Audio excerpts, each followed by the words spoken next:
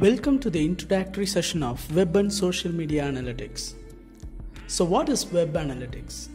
Let's understand this first. Web Analytics is the measurement of data, collection of information, analysis and reporting of internet data for the purpose of optimizing and understanding web usage. Here, the web usage refers to the particular business website metrics only. So let's have this clear. What are all the informations can be gathered from web usage data and how it could be leveraged for the business benefits? So we will address these questions in a minute. Now let's understand social media analytics. Social media analytics is the practice of gathering data from social media websites such as Facebook, Twitter, Google+, LinkedIn, etc. and analyzing those data to understand insights to make any business decisions. So most often people confused between web analytics and social media analytics. Let's have clear demarcation between these two. Web analytics uses the data collected directly from business websites, and social media analytics uses the data collected from social media networks. So what information can be gathered from web analytics? In general, web analytics tells you what is your website traffic level and referral sources, bounce rate, and user behavior on your website. So web analytics mainly used to improve user experience and conversion rate. So there are few important analysis can be done through web analytics. Where your web visitors are coming from, in which page are they spending more time, and how are they connecting to your website? Which part of the day your website getting more traffic, and how well do you retain your users? So these are all the analysis can be done through web analytics. In other words, the 4 important key metrics can be analyzed. Number 1, total traffic. Number 2, traffic sources. 3, bounce rate, and 4th one is conversion rate. So let's see each one of them separately. So what is total traffic? Total traffic to your website, it's actually the number of people, visitors visiting your website in a particular period of time. Total traffic to your website gives insight about from where you are getting more traffic. That helps you to understand your target market. In addition, you can analyze which hour of the day or days of the week you are getting more traffic to your website. Based on this information, you can run a campaign to optimize more visitors and more conversions. Traffic source. Traffic source is about how you are getting more visitors to your website. Is it through social media, search engine, or referral sites? Based on that information, you can strategize your market campaign or write a blog or focus on particular social media network. For example, if you get more traffic or visitors from social media networks, use that information to brand your business more on social media networks. Bounce rate. Bounce rate is one of the key metrics for any websites. It is the percentage of visitors to a particular website or a blog who are leaving your site without navigating through other pages in the website. This could be higher for any number of reasons: irrelevant content, inappropriate design, confusing navigation, frequent pop-ups, unnecessary ads, or annoying sounds. However, these metrics help you to improve the design of your web page overall. So the last one is the conversion rate, which is very, very important for any businesses. The conversion rate is the percentage of visitors who have taken some action on your website or completed a desired goal. It could be purchasing a product or signing up for a newsletter, etc. There are many tools available in the market to track and analyze web data. However, Google Analytics is one of the vital tools for any websites, for a blog or for an e-commerce website. So for anything, Google Analytics is the best, as it offers the chance to obtain and analyze in-depth analytics in-depth statistics about who your customers are, what are they interested in, and how are they interacting with your website or online store. When you take advantage of that information which Google Analytics offers, you can make data-made decisions. The best way you can improve your business.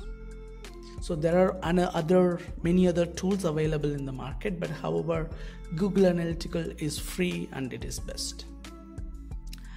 Let's now move on to social media analytics. Social media analytics gather information from social network sites and helps businesses better understand consumer sentiment, user attitude, build rich consumer profile, and most importantly, build effective business strategies.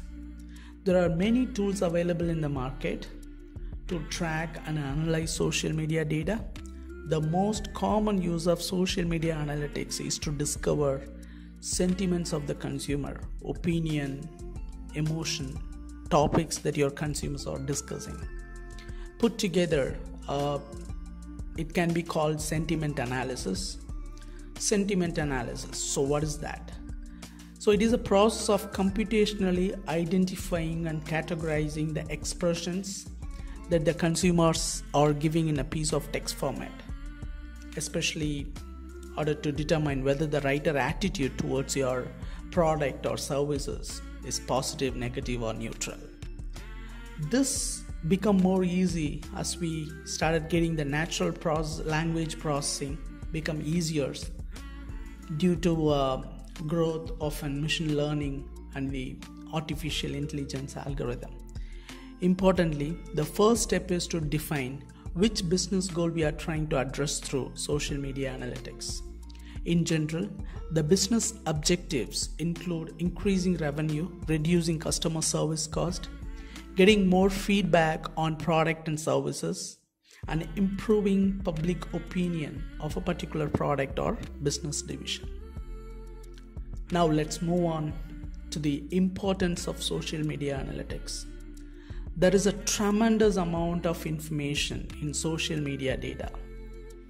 In decades past, enterprises paid market research companies to pool consumers and conduct focus groups to get this kind of information that consumers now willingly posting it on social media platforms.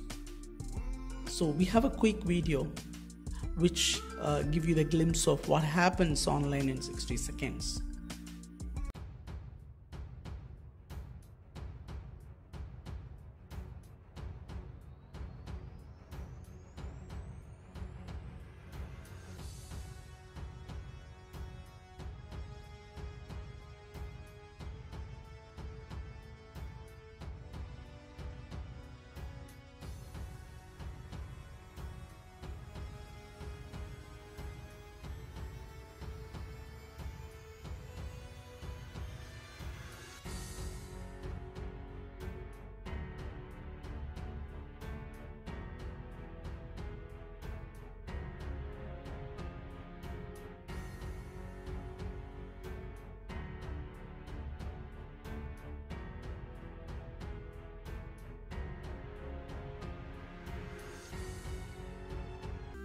So the opportunities are enormous. How well you are positioning your business, it matters a lot. In the past few years, businesses have rushed to use web and social media widely. Almost 94% of all businesses now use some form of social media to promote their brand and engage with customers. While companies sprint to master web and social media marketing, the analysis of data available in those platforms, it's more of a struggle.